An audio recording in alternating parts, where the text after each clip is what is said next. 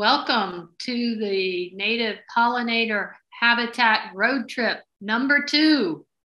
Native plants are all the rage right now, or all the buzz, considering how much pollinators love native flowers. Our youth have been planting natives with pride in our Clear Lake communities. Plant diversity is essential to pollinators, to thriving ecosystems, for healthy wildlife. We also celebrate and take pride in the diversity in our human communities. Learning about native plants with youth has been interesting and exciting. With so much fragmentation and habitat loss in the Houston region, we are fortunate to highlight these partnerships. Those who appreciate nature realize that someone had to take action and take measures to conserve what was being lost or put at risk. The simple truth is, we can't live without our pollinators. Pollination is an essential ecological process. Without pollinators, humans and wildlife wouldn't have much to eat or look at. The Youth Pollinator Habitat Program has provided support to local schools, scouts, and their partners across the Clear Lake region to engage youth, families, and communities in establishing pollinator habitat projects with grant funding from our generous partners. The program's objectives are to increase awareness about declining pollinator populations, educate youth on the importance of using native plants to establish quality pollinator habitats in the Clear Lake area. The program will provide native plants, seeds, signage, milkweed, and support for schools, scouts, and local community partners to create habitat projects that involve youth. Project benefits include quality pollinator foraging and nesting habitat, but also opportunities for youth to get outside and gain appreciation for wildlife and conservation. What is the need for the program? Pollinating insects are an essential component in global food production. Approximately 1/3 of all food and beverage products need pollination, yet many species of native pollinator and domestic honeybees are in decline. Monarch butterfly populations have decreased 90% in the last 2 decades, and commercial honeybee keepers are reporting losses up to 30% annually. While there is a debate on the reasons for declining pollinator populations, most scientists agree the lack of quality foraging and nesting habitat is a major factor. Pollinator habitat that provides a diverse mixture of native flowering plants of different color, shapes, and size is what is needed to support the life cycle needs of many pollinator species. Today's youth spend the majority of their time fixated on electronic devices and less than half of the time outdoors that their parents did. Research shows that children who spend more time outdoors are healthier, receive better grades, have longer attention spans, and are less prone to depression than children who spend most of their time indoors. If this trend continues, children today will not develop the affinity to the outdoors they need both physically and emotionally. Stress levels are high for children and educators, but there is respite in the native habitat garden. In the garden, kids learn and grow in ways they do not indoors.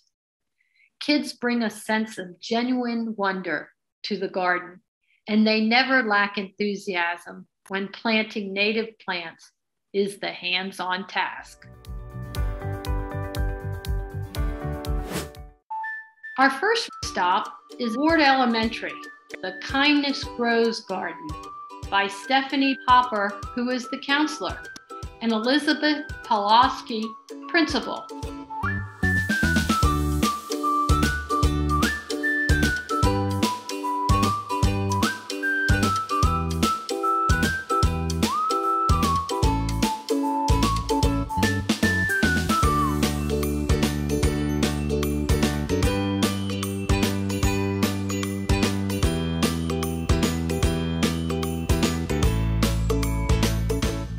They created a pollinator garden that will beautify the campus and one that students can spend time reading kindness quotes on stepping stones or wooden stakes in the garden. They wanted to provide cross-curricular, hands-on learning for all grade levels.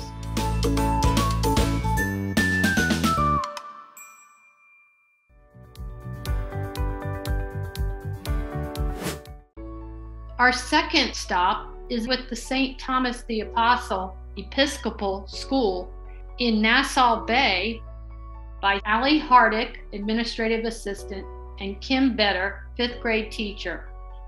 This native pollinator habitat was one of our Native Pollinator Habitat Grant Program awardees.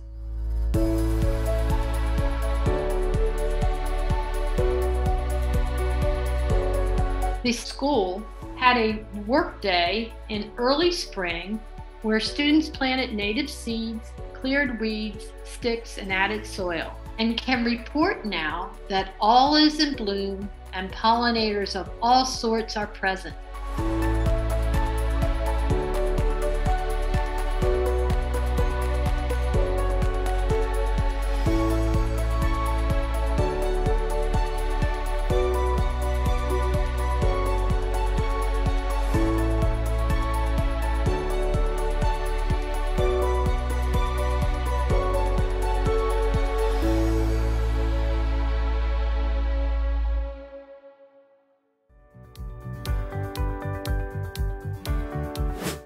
Our next stop is a butterfly garden at McNair Park.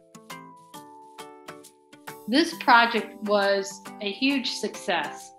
The City of El Lago Parks Board had watched this butterfly garden deteriorate, and the Girl Scout leaders and the Girl Scouts wanted to improve the site. So on April 30th, we gathered up the plants from a lot of donations from the Native Plant Society of Texas Clear Lake, and the children and the parents met at the site early on a Saturday morning and installed over 75 plants. It is beautiful, it is blooming, and the children have a lot to say about what they learned. Hopefully you will enjoy these first graders as much as I have.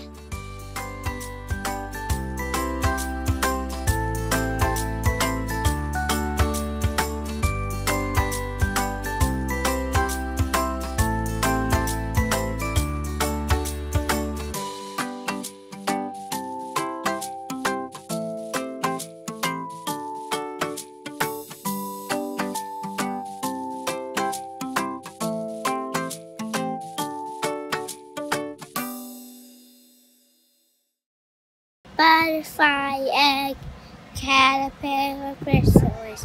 Butterfly, egg, caterpillar, chrysalis.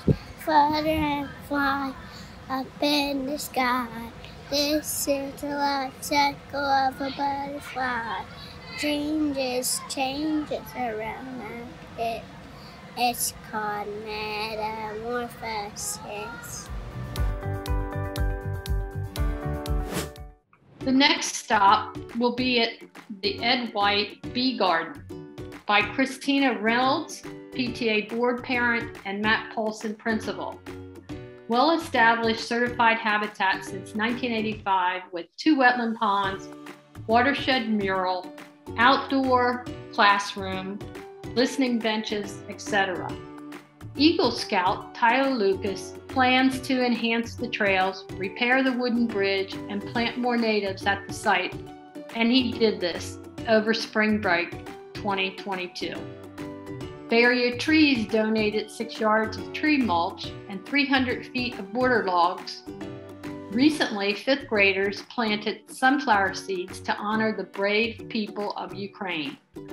A garden tour was scheduled April 14th, 2020 for the Deegan Design Garden Club, which was successful.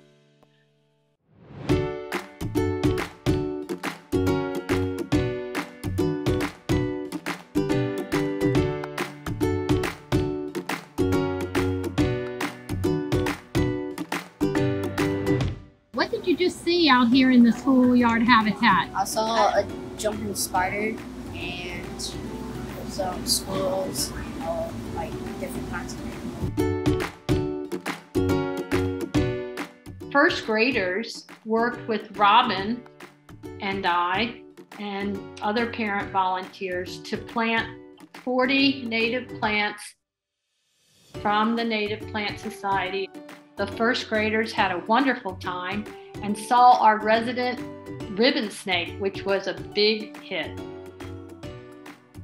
The Native Plant Society of Texas coloring book, with beautiful art from Mary Horn, was distributed at many of our pollinator habitat school sites. At the Ed White Elementary School, the children all had a wonderful time submitting their colorful coloring book pages and received a package of seeds to plant at their own homes. Asking schools to maintain and sustain the sites with water, habitat maintenance workdays, and pollinator education has been challenging. We would love to have more Native Plant Society members consider partnering with area schools. The next part of our road trip is to go to the Lepidoptera landing at Porte High School. They have a fabulous team of 3 dedicated educators: Shelby Jones, biology teacher, Charles Jobson, scientific research and design, and Roots Up course. Ms. Johnson used to teach chemistry and provides instructional technology support. I had the pleasure of visiting their site in May and was so impressed with what they are doing and how they are working as a team with the students at the high school. Welcome. I'm Awen Johnson. I'm the one that works in instructional technology. And I also have Shelby Jones here. She's going to be chiming in as I share our presentation. So we started Lepidoptera Landing. There the 3 of us are with 3 of our raised beds that are part of Lepidoptera Landing. And I will say right now, one of the things that we learned is this is definitely not a one-person endeavor.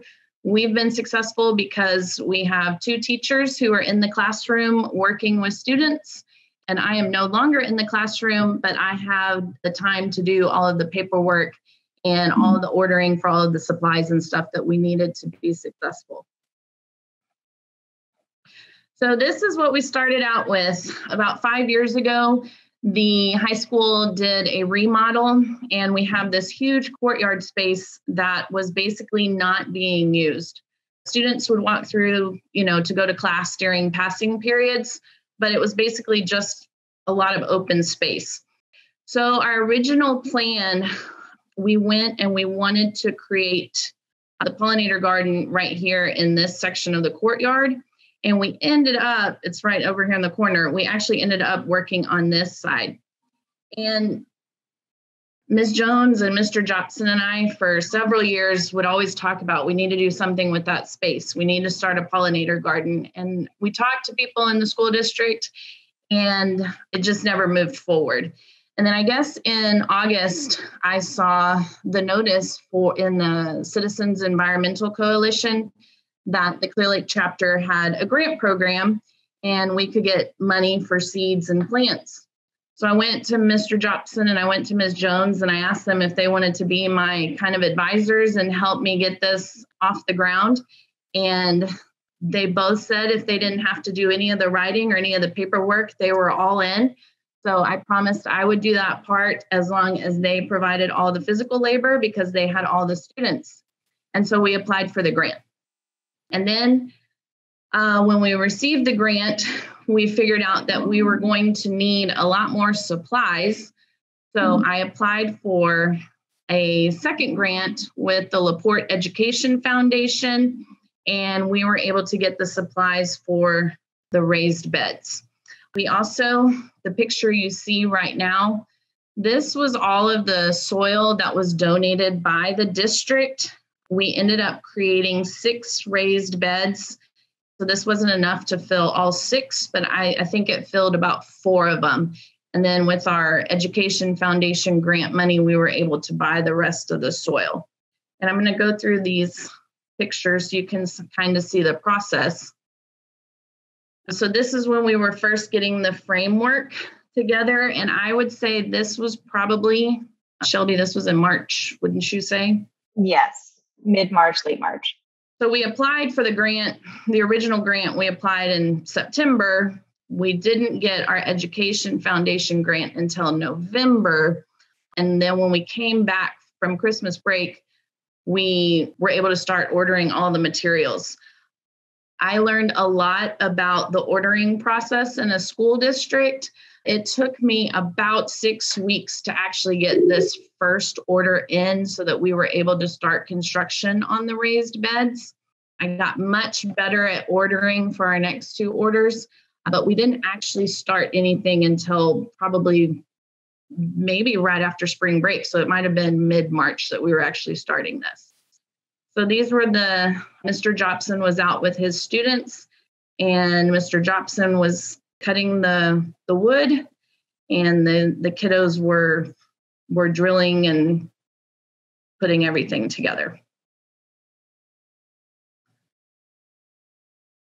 And then this is once they had those first 3 beds created, they started filling them with the soil.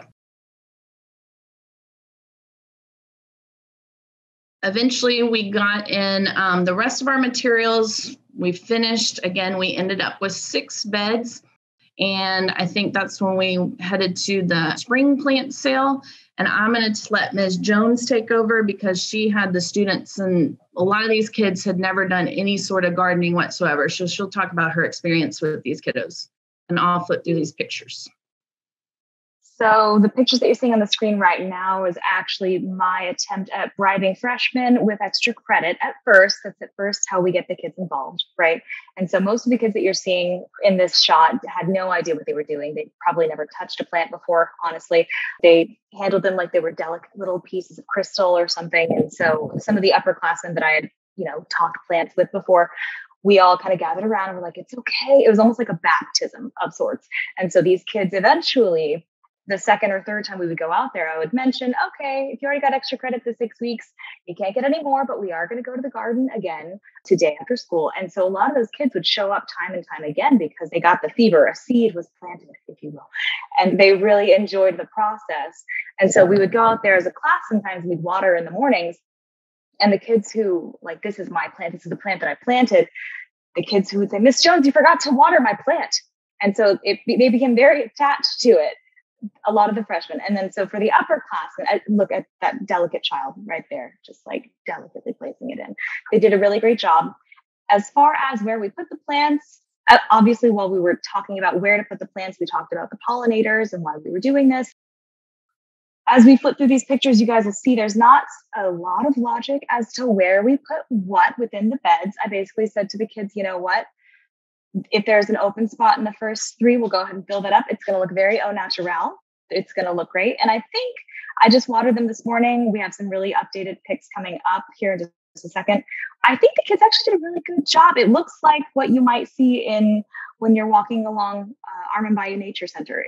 There's clusters of similar species and plants, and then there's it's the frog one that creeps around on the ground. It's got like depths and layers to it. So even though the students and I didn't really have very much idea of what it was going to look like at the end, I think it ended up looking really, really good. And even some of the kids who weren't mine in particular ended up becoming participative in the process of just keeping up with it. So I was walking and watering during my conference period one day, and a student who was skipping class, I presume, I don't know, I'm assuming, was skipping from the art room down to the library or the STEM building. And he was passing by and he saw me watering. And he said, Miss, what are you doing? I said, I'm watering these plants. Son, what are you doing? Where should you be? And he's like, I'm supposed to be at art. I was going to go to the library and skip, but do you want help? And I'm like, sure. Come on, grab a pan. And then we watered the garden, and then I sent him back to class, and it was fun. It was a good gig. There's a lot of excitement from the adults at the high school. I get stopped all the time. People asking me, what did you plant? Where did you get the plants? Our art teacher is super thrilled because it's right outside of her classroom. So she's going to take the kiddos out there so that they can do drawings and be inspired by what's growing in the gardens.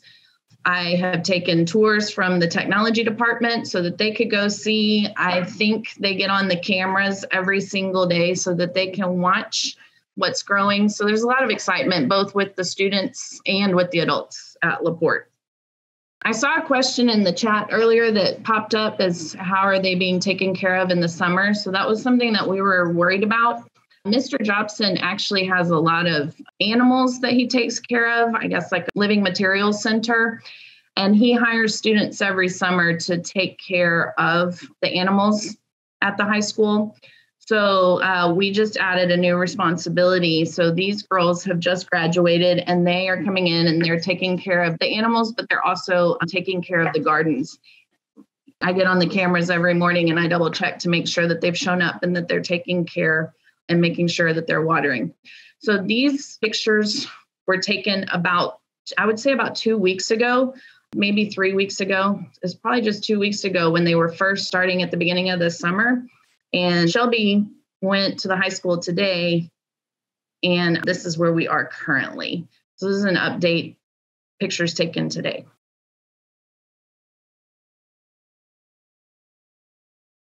And that's our presentation. Thank you. I did want to address one question about how we treated the soil under the raised beds. So the raised beds in and of themselves were just the pre-treated wood, and then there's the soils that we got. I think some of them were donated, some of them we purchased with some funding from the grants. It was essentially just topsoil. In a perfect world, we would have definitely had some sort of like a gravel layer. We would have had some plastic coating on the bottom to keep any of the other types of weeds from getting in. We didn't want to spend all of our money doing that. So as a result, we ended up mixing in some pre-mulch from the city of Laporte, which Mr. Jobson procured. And we put that obviously at the top layer, and then it's just topsoil fundamentally. And we also added some, I forget what the product was, but it was like a long release fertilizer that you just like sprinkle on top. I would have a quick question personally, Nancy Saint. Who designed those beds? I just think that's beautiful.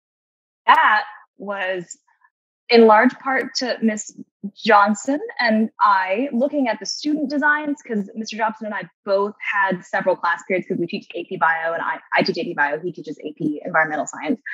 We had all of our students design their own, like in an ideal world, what would your gardens look like? And so Miss Johnson and I were taking a look at some of the suggestions from the students one day, and we were both like, these are fine, but like, what could we do? And then we saw one of them etch out into a T.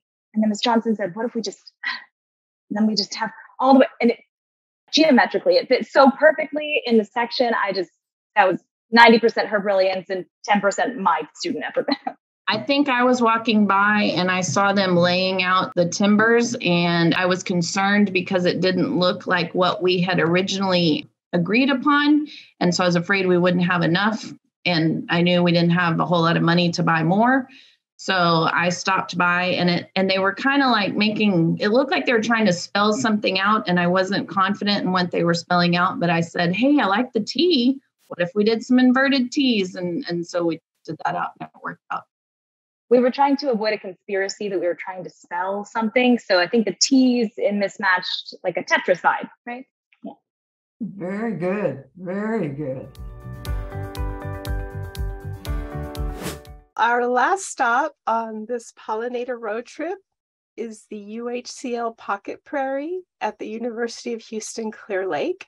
And Jeffrey Fado will tell us about this project that aims to restore coastal prairie to the campus. Good evening, everyone. My name is Jeffrey Fado.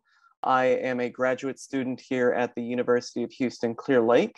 And I'm going to present my final report for the Native Pollinator Habitat Grant that my group received as of last year. I'm currently pursuing a double master's in environmental science and environmental management.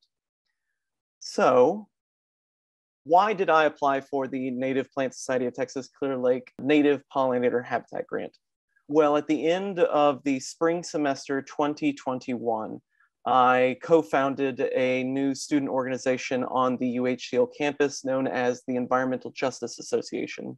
And me and my group of officers created this organization so that we could spread environmentalism activism with the goals of educating the student body about environmental issues in the greater Houston area, to preserve or conserve the native habitat that we still have, and to protect and grow the native habitats that have been damaged. During the summer of 2021, the EJA, the Environmental Justice Association, my members went and volunteered all over the greater Houston area. We worked with Buffalo Bayou, we worked with Armand Bayou Nature Center, we've worked with the Galveston Bay Foundation, and we were trying to educate ourselves as to what was the most pressing local environmentalism issue that we wanted to prioritize as our first student project. And after working heavily at Armand Bayou Nature Center and seeing their beautiful prairies out there, and coming to work at the Environmental Institute of Houston's Habitat work days on Tuesdays, we decided that we wanted to bring native plants back to the UHCL campus. During this time, we wanted to prepare ourselves. So we began to interview several professionals that are in the field.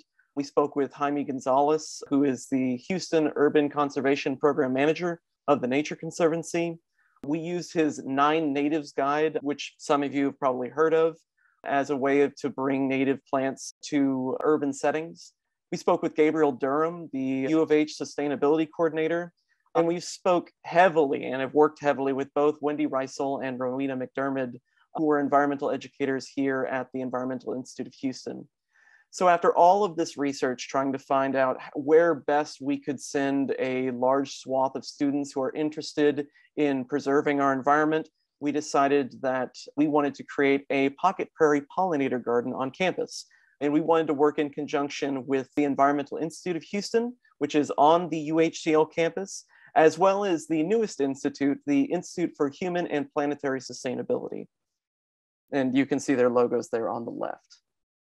This was the initial pocket prairie location. We found a very central location on campus that was very high traffic for both students and for faculty.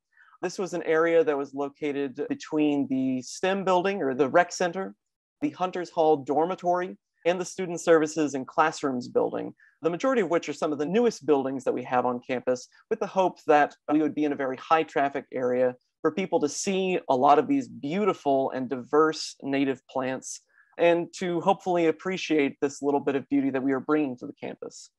This initial location, though, was rejected by the UHCL administration. They thought that this area had potential for events that were on campus. And to be fair, we did initiate this plan during the pandemic, so there was not a lot of on-campus activity. And to be fair, since the pandemic has begun to lessen, this space has been in use several times, so we can understand why this initial plan was rejected. But that being said, this is what the initial proposal was looking at for how we'd like to stratify our plants based on height, shape, whether they were grasses or wildflowers, and based on the type of insect and bird pollinators we wanted to encourage on our campus. And as you can see, we were interested in ensuring that the maintenance of this prairie was easy for our facilities. That way it could be carried on far after I will eventually leave this campus, and so that other people could come and run this community garden. We had a walking path, we had grass strips, and as you can see, it's a very high traffic central location. Now, we eventually had to petition for a UHCL pocket prairie because we were getting a significant amount of pushback against wanting to bring native plants to our campus. And some of the main reasons why our initial proposal was rejected by the administration was that the campus facilities were short-staffed due to the pandemic. And we can't do anything about that, sadly. The location was too central for our initial or our pilot pocket prairie installation, which is fair. And they claimed that there was a lack of support from the UHCL community. And of these 3 things, that was what we decided to focus on, and to go and petition our community to find out if this is something that not only people were interested in seeing, but if this was something that our community was willing to work together and create. And after petitioning our community for about a month, we got about 140 signatures, and readdress the issue with administrations, and we decided to come to a compromise. And instead of taking over this small, centralized location on campus, they gave us the UHCL Entrance 2 project and let us convert it into pocket prairies. Now, the UHCL Entrance 2 pocket prairie was much larger than our initial prairie location. It's divided into 2 plots, which we call Entrance 2 North and Entrance 2 South. And they're divided by Bayou Road and Bay Area Boulevard, where that intersection is. And they measure out to just over an acre, which is more than 4 times larger than our initial pocket prairie project. So this area, as you can see in the pictures, and this is after it had been heavily disturbed, this area was essentially from the sidewalk and the road back into the rest of the bottomland forest. It was dense, overgrown thicket covered in invasive privet, invasive Chinese tallow, and significantly overgrown Yaupon holly.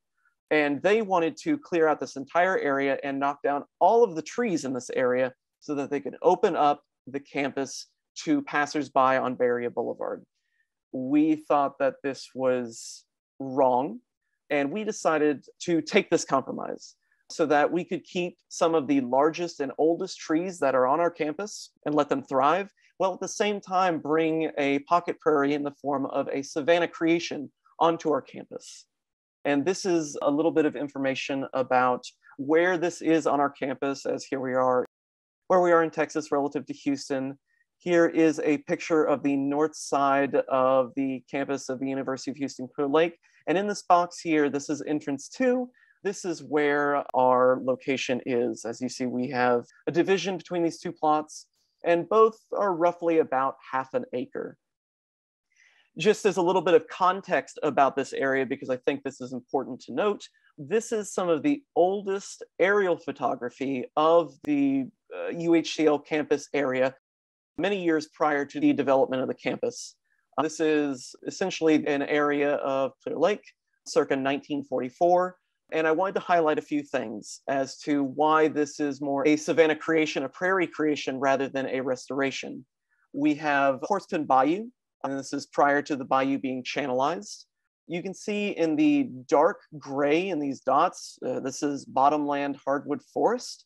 And as you can see, this blue box up here is the eventual location of where the UHCL Entrance 2 pocket prairie will be. And it's less than 1,000 feet from the bayou prior to it being channelized. So it's more than likely that this was originally a bottomland forest location, yet it exists at the edge between bottomland forest and prairie, which is why we're seeing this as a savanna creation.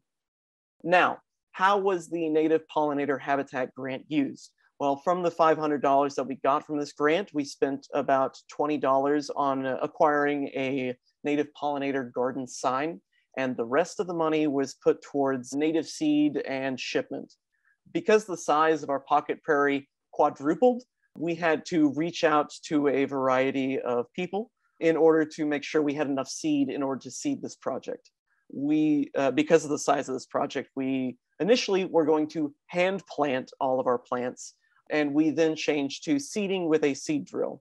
We needed more seeds in order to fill out an acre of land, and we got help from our administrations, and then we got maintenance help from our facilities as well, and we're now working in conjunction, and it's been smooth sailing so far. Where we purchased our seed from was from the Native American Seeds and from the Douglas King Company Seeds, both of which are reputable native seed distributors here in Texas.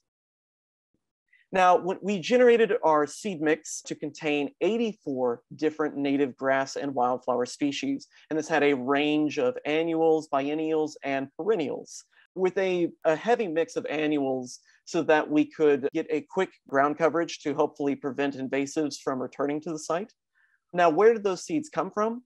Well, we got them from this grant, which is where we purchased the majority of our seeds.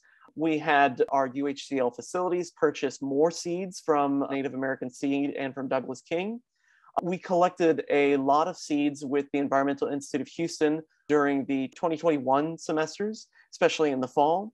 And we had lots of seeds donated from actually a large amount of you who are attending this presentation, from master naturalists, from Native Plant Society of Texas members, as well as from EIH.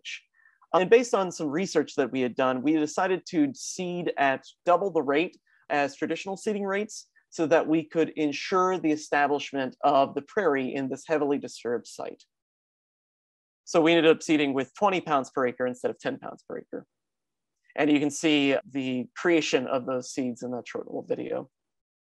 We also decided to do supplemental plantings, i.e. we took a select amount of seeds from all the seeds that we had purchased through the grant, and we put them into seed trays in order to germinate them. By allowing the germination of these seeds, we could control some of the plants that we would hopefully then supplement into our sites. This allowed us to understand what these plants would look like as they were growing, as well as whether or not they adhered to certain guidelines, whether they were more sun tolerant or shade tolerant, whether they enjoyed more or less water. These were things that we could troubleshoot with just on hand. But once we had germinated these seeds in seed trays, we then moved them into either seed plug trays or moved them into 4-inch pots or moved them up and up until they got to about gallon pots. And this is a picture of 2 members of the Environmental Justice Association working together to move, I believe it's Cytotes grama, into gallon pots. And we wanted to hand plant or supplemental plant into areas in our entrance to Pocket Prairie where we found bare earth, or wherever we would remove invasive species, so that we would remove invasives and then put native plants in their place. And a little bit of update on where we are with our Pocket Prairie so far. We've purchased our native pollinator garden sign. We have all of our seed purchased. We've generated our seed mix. In our seed trays, we've germinated and transferred almost all of the plants except for maybe 1 or 2 trays, which will get done this week. All of the ground preparation at the site, i.e. the removal of the mulch, the removal of any excess trees to open up the canopy somewhat, the removal of those tree stumps, the removal of a lot of trash and debris has all been completed. The entrance to Pocket Prairie was seeded with a seed drill on March 10th of this year. And so it's been going for a little over 3 months now, which is good.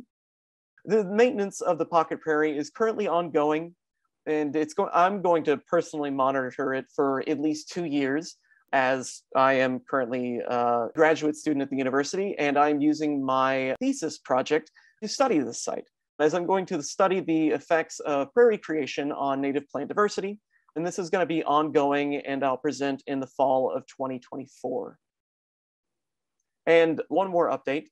During the 2021-2022 UHCL Student Leadership Banquet, my student org, the Environmental Justice Association, was awarded the Community Service Event of the Year for encouraging well over 100 people from the UHCL community to participate in the restoration of prairie habitat at UHCL entrance to Pocket Prairie, as well as another project of habitat restoration happening on campus, where our UHCL Nature Trail is also undergoing prairie restoration.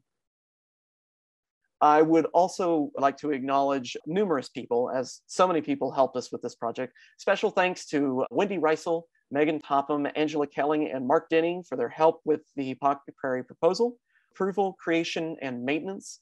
I would like to say special thanks to Rowena McDermott for advice and assistance while also restoring prairie habitat on the UHCL campus at the same time as this project. A special thanks to the wonderful Master Naturalist and the Native Plant Society of Texas members who attended the Tuesday Habitat Workdays at EAH and shared encouragement, advice, and seeds. Thank you to everyone who donated seeds and their knowledge for the creation of this Pocket Prairie, especially Jim Duran from Armand Bayou Nature Center, Carter Clay, who is just amazing, and Robin Yates, who is another amazing Pocket Prairie creator.